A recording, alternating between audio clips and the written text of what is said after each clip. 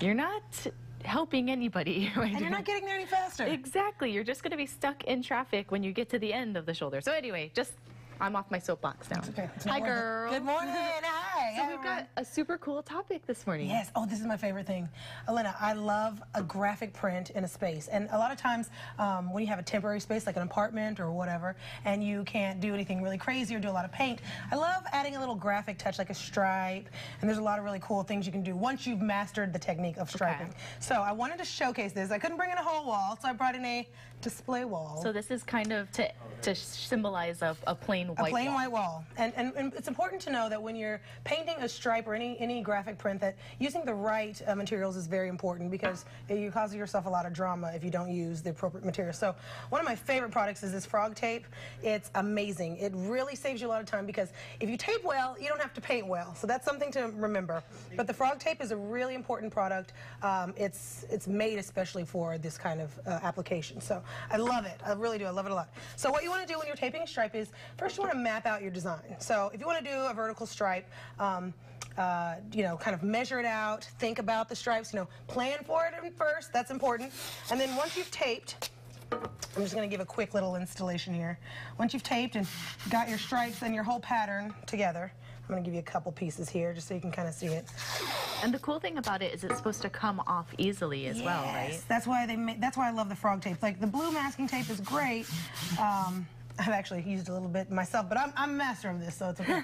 But the frog tape was a great beginner product, and actually, it's a great product in general. Okay. Okay. So what I like to do is I use my sponge roller. Now this roller is important because it doesn't take a lot of paint on it like a traditional roller would, so it'll let you apply the paint evenly and thin, because you want to layer it up. You can always add more. It's like salt in a recipe. You can always add more, but you can't take away. So okay. Remember that. So when you get this, what I like to do first is I take my paint, whatever I've dipped it in, and I roll from the out of the tape in first, right? Because and same on the other side.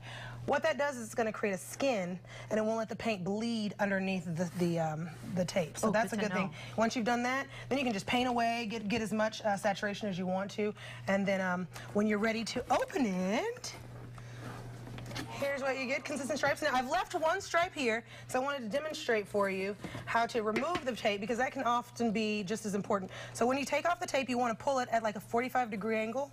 Do you see how clean that is? So cool. That looks, yeah, it's so much clearer. And then if you need to touch up, you can just go in with a little brush. But if you just rip it off like this, you're going to probably take off some of the skin along with the siding. So you want to rip it off at like a 45. So see how I'm just pulling that's so to the right? Yeah, exactly, and that helps out. So remember, it's going to look ugly, okay, before it looks pretty.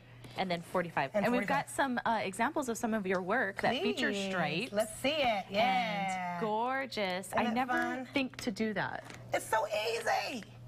I love that. Isn't that cool? Oh, I love that one. Yeah, and you can do so many different things. You can make it your own. You can really pull together. There's the nursery I did. I love that look. It's so easy. And if you mess it up, you can just paint over it and do it again. Awesome. There's another nursery. I love nurseries.